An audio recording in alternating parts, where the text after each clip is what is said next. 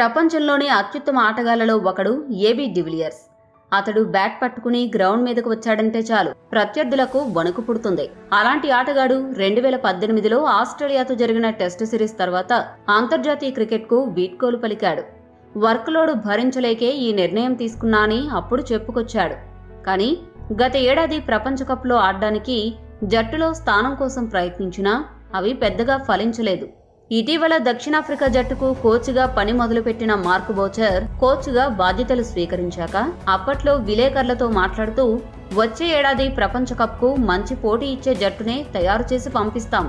అందుకోసం డివిలియర్స్ లాంటి ఆటగాళ్లను జట్టులోకి తీసుకోవడానికి సిద్ధంగా ఉన్నామని చెప్పుకొచ్చాడు.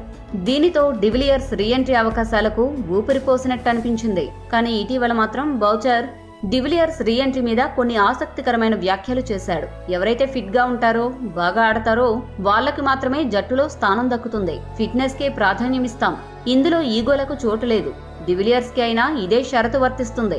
ఫిట్ గా ఉండి మంచి ఆట తీరు కనబరుస్తాడని తేలితేనే డివిలియర్స్ ను జట్టులో ఎంపిక చేసుకుంటామని చెప్పుకొచ్చాడు. డివిలియర్స్ రీఎంట్రీపై బౌచర్ కొద్దిగా సందేహాస్పదంగా మాట్లాడాడు. గతంలో డివిలియర్స్ వ్యవహారంలో ఎంతో ఆత్మవిశ్వాసంతో మాట్లాడిన బౌచర్ ఇప్పుడు అందుకు విరుద్ధంగా మాట్లాడుతున్నాడు. బౌచర్ మాటలతో డివిలియర్స్ రీఎంట్రీ మరోసారి ప్రశ్నార్థకమైందని, జట్టులో ఎంపికవుతాడా లేదా అన్నదే సంకుచితంగా మారింది అని అభిమానులు భావిస్తున్నారు. ఐపీఎల్లో తన సత్తా చాటి ఇంకా నాలో ఎంతో ఆట మిగిలింది అని నిరూపించుకుంటే అప్పుడు డివిలియర్స్ సొంత జట్టుకు ఆడే అవకాశాలు ఉండొచ్చు. ఈ వీడియో గనుక మీకు నచ్చినట్లయితే లైక్, షేర్, కామెంట్ చేయండి. మరిన్ని ఆసక్తికర అంశాల కోసం మా ఛానల్ని సబ్స్క్రైబ్ చేసుకోండి.